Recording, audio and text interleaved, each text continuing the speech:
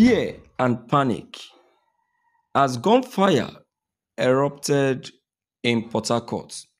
Residents flee for safety. See why.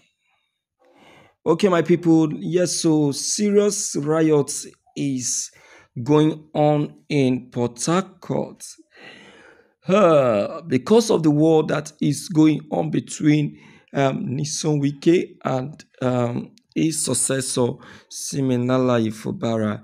In fact, residents are just running a tascator, and everybody is just looking for where to hide his head and his face. I beg, when I get people for Portharcourt, make una quick call them to know how they and waiting they happen as we speak. Okay, let's quickly check on the content.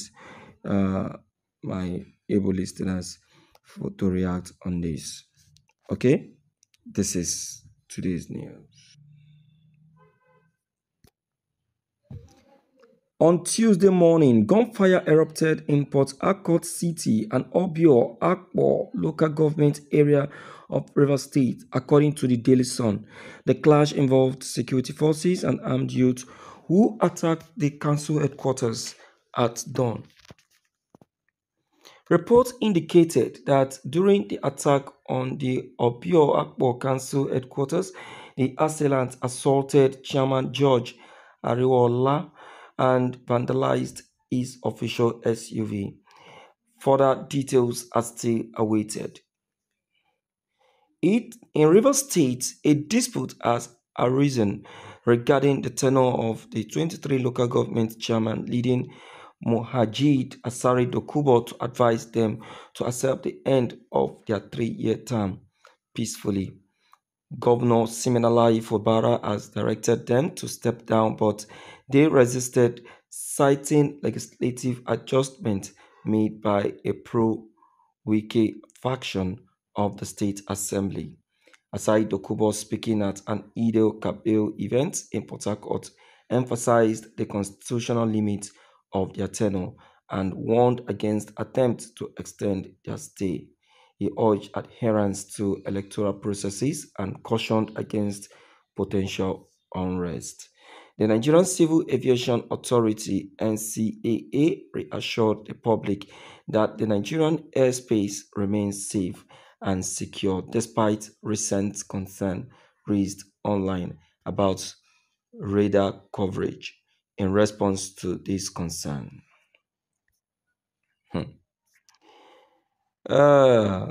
still Portharcourt, still Rivers. These things are still happening. Nyesom Wike, what are you doing to stop this madness? What are you doing? I think it's hard time Tinubu reacts to this very matter because I've already said it before. It's hard time he reacts and take action to stop this very issue. Because if nothing is done to stop this, I tell you, even you yourself, you will be surprised at what will happen at the later end. God forbid bad thing. I don't think Nyesom Wike is saying anything, and if he's not saying anything, Tinubu should react. Everybody is already calling for the sack of Nyesom Wike, so maybe if Wike is sacked, this will help to bring peace to the people of Rivers, because this very position that Nyesom Wike is occupying, I think, is what is giving him the power and the voice to do anyhow and to react anyhow. So as in they do anyhow, may them still do anyhow as well. So my people, based on what has just been happening in Rivers, I want to encourage us to hold our hearts strong. But what we need to do is we try our best to help speak up on advice.